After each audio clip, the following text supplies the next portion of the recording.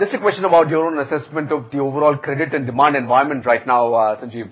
Are you expecting, are you seeing a pickup on the ground, and are you seeing any revival in the investment cycle?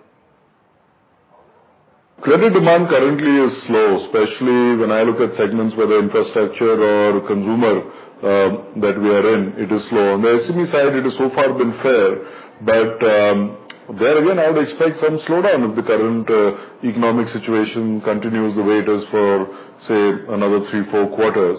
And no, we are not, as a result, we are not seeing any significant credit offtake at all. Sure. So it is, it's a fairly slow period right now.